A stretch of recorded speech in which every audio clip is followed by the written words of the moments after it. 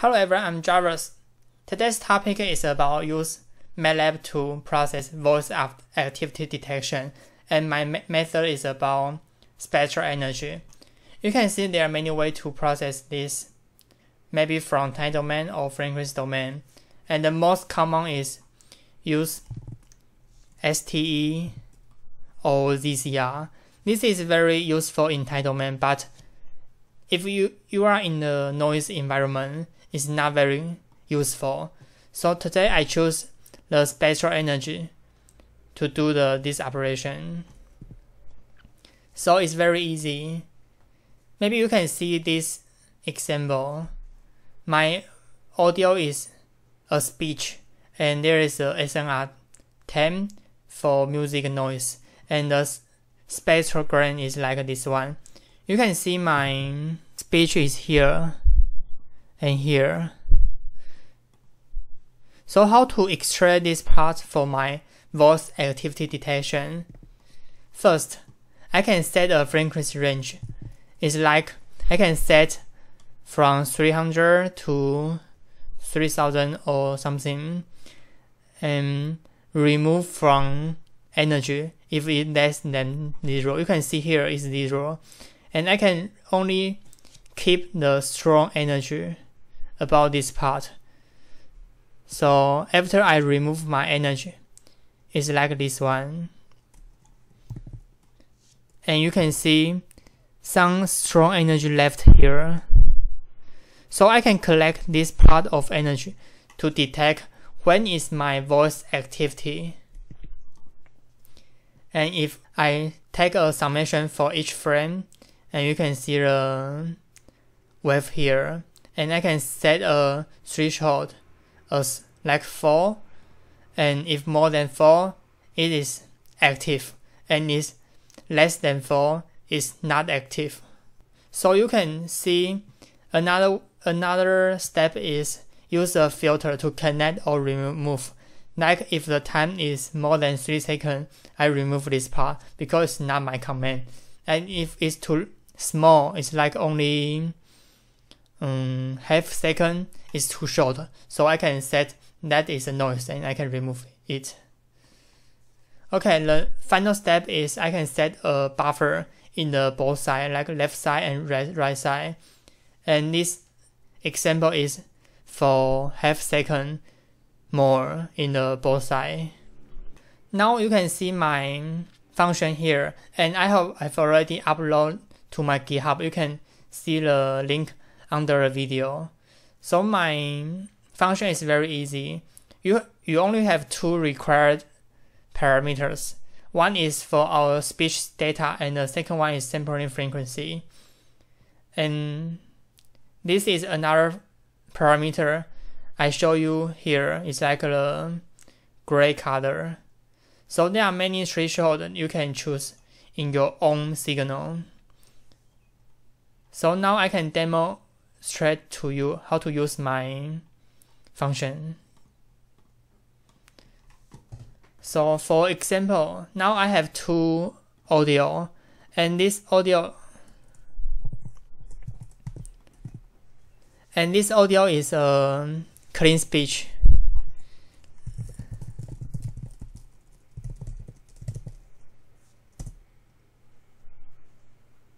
Jarvus Studio. So you can listen about it's only 2 keywords in this signal. And for my noisy signal is a pop noise.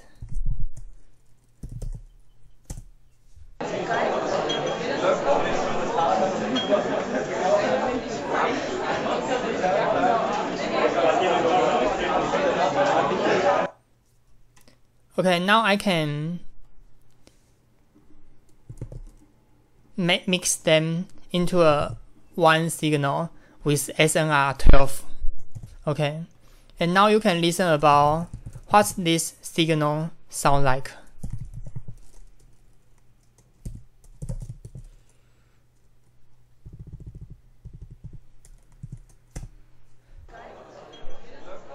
Jarvus Studio. because of the signal is equals 12, speech is very stronger than the noise. So it's easy to use VAD as my example. So the first parameter is speech data and the second one is frequency. And this one is what kind of mode you want to show. And now I use one as an example, and this is a buffer in the both side, like left side and right side. See here, and this is the maximum active length. Like if it is more than how many seconds, it will remove because it's not my command. So now it's like only 1 second because of Jarvus and Studio is very short. And this is the threshold, you can see it later for the energy wave. Okay, here. This one is very clean.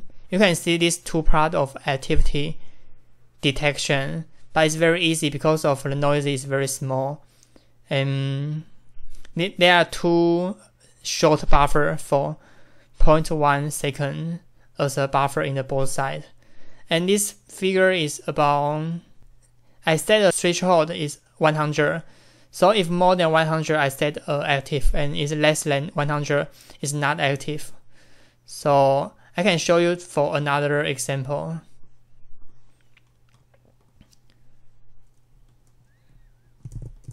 If I mix them in SNR 9, so let's hear how it listen like.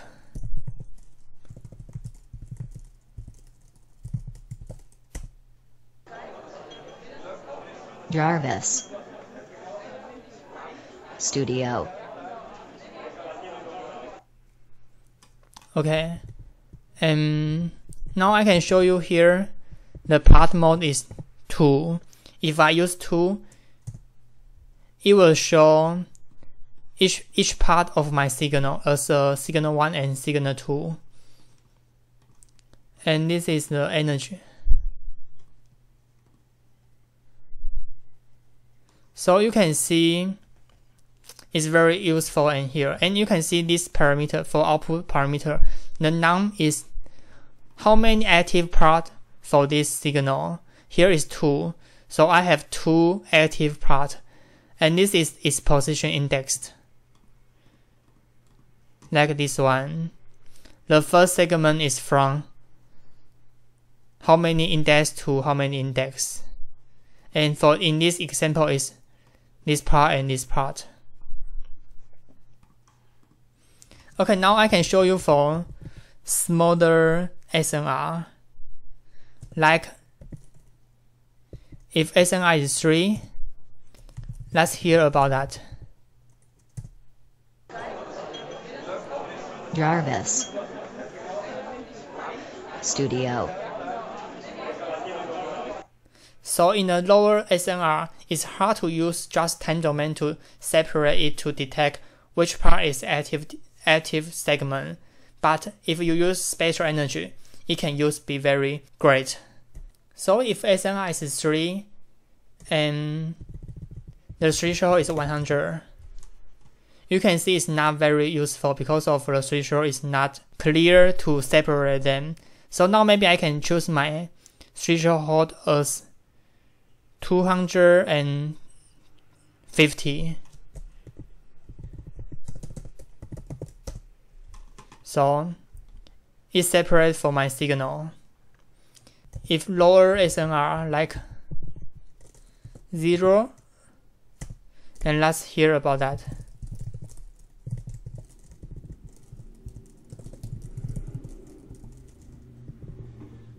So let's hear about if I use SNR equals 0. Jarvus. Studio. So this is very hard to use in time domain like short time energy or zero cross rate. But if you use spectral energy, let's see it. And it's still active for 2 parts. And although there another part is very strong, it cannot be detected. Okay, that's all. Thanks for your watching. My next video is about use real-time operation in voice active detection, and I can show in MATLAB now, like this one. So this is real-time voice activity detection. Thanks for your watching. If you want to watch my next video, please subscribe me. And remember, I have already uploaded my code in the GitHub and introduced in my website. Thank you again.